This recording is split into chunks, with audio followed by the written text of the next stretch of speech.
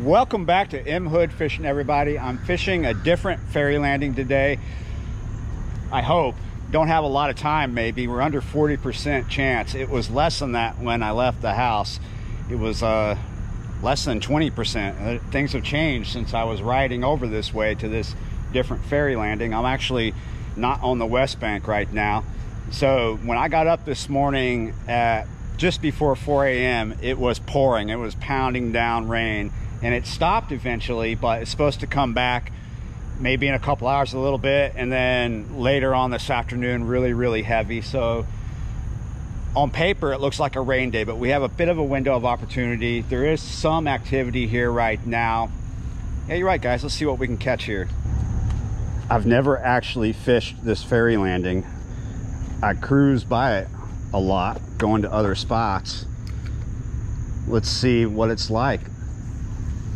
I'm going to start with a sabiki rig. I don't know where snags are. I'm sure there are snags here, just like most ferry landings in this area have a lot of junk in them. There we go. Wow, look at this. Is that I had more than two. There was a ton of white bass came up for that. Pretty awesome when that's your first cast, huh?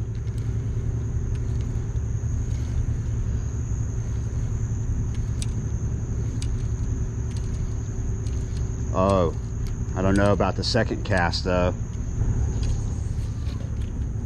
Here's the third cast. What's that gonna do? You guys see how dirty the river looks right now? It's been a lot of rain just north of here. Oh, there we go. They're right. That's three. When it's raining heavily down here, it doesn't really muck up the river that much, because there's not too many things down here that drain into the river. Not very many at all. Going north of here, north of Baton Rouge, there are feeder creeks, and it has been raining a lot even further north, up in the northern basin of the river. So yeah, all that dirty water's getting here. Just underneath this access ramp, there's a current seam that's kind of swirling around, and I think that's an area where they're at. The fourth cast is coming up empty.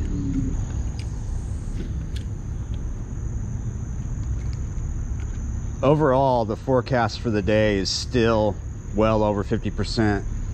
It's been at 100, it's been at 80, 70. It's just up and down.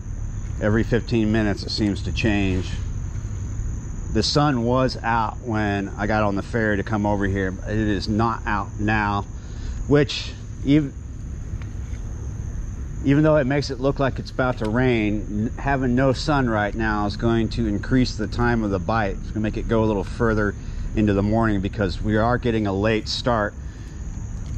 That was a lot of words just to basically say that I got here after 7:30. There we go, right off the rocks. Well, this is the total white bass hangout this morning, huh? There we go. We found a snag. It's because I let it sink too far, too fast. Look at this. That is one of those wires that holds revetment together.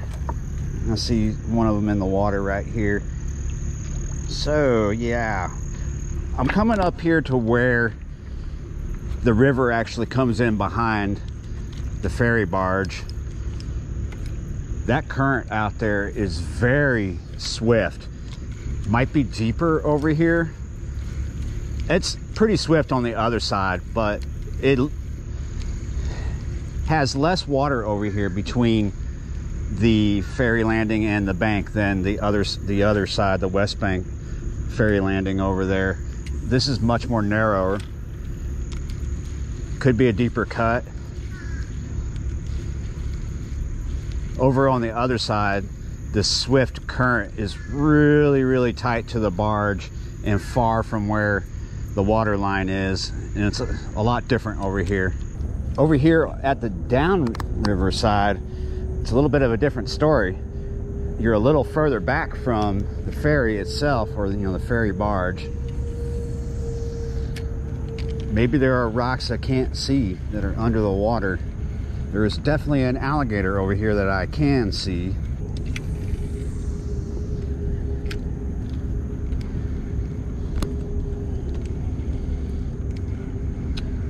Well, this alligator might become an annoying pest. He's swimming towards the area of where my sabiki is coming through. Oh.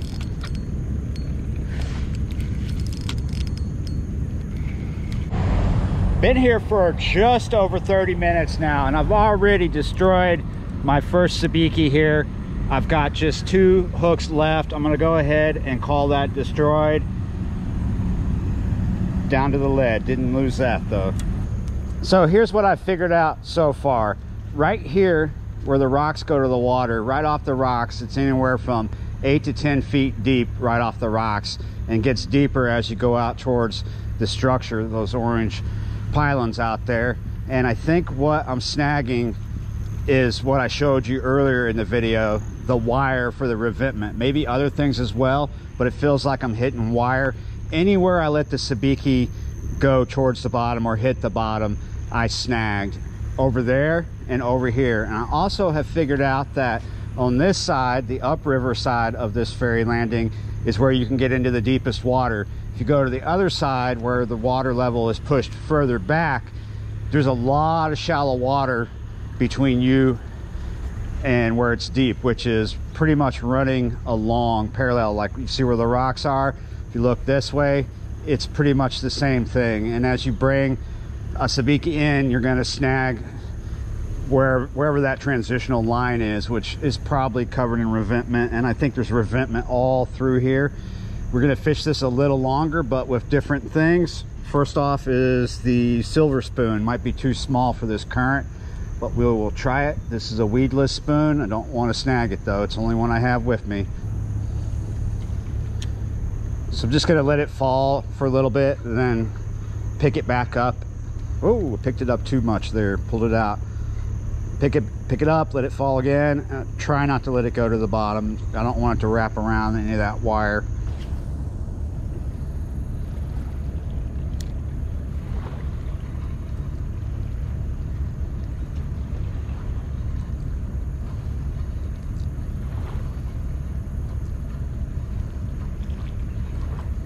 Oh, yes. Got something on that silver spoon. Finally. Ho ho. Are you the monster of this landing? Hopefully not, but you are the biggest one yet.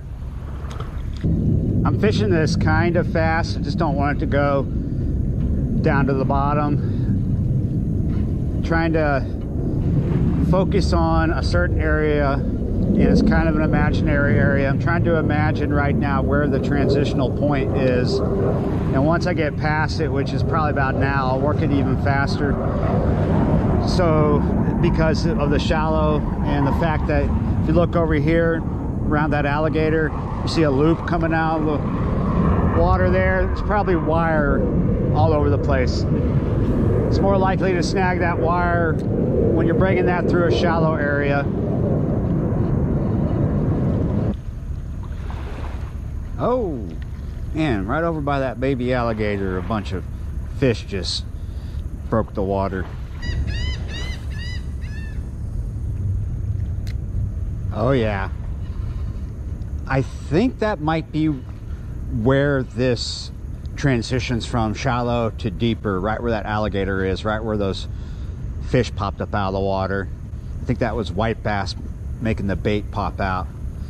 If you watch, I don't know if you can see on the video, but I can see it. There is just the slightest of current seam right in the area where the alligator is, and you can follow that seam, and that could be a good indicator of where that transition point is on the bottom.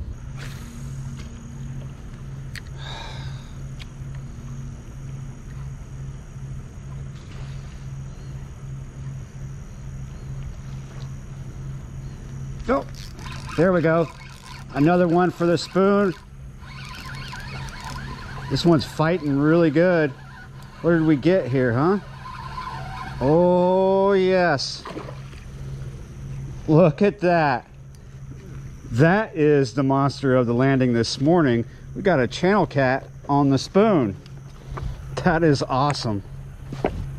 Really awesome. I've caught channel cat on different lures before, but this is the first time for a Johnson silver spoon.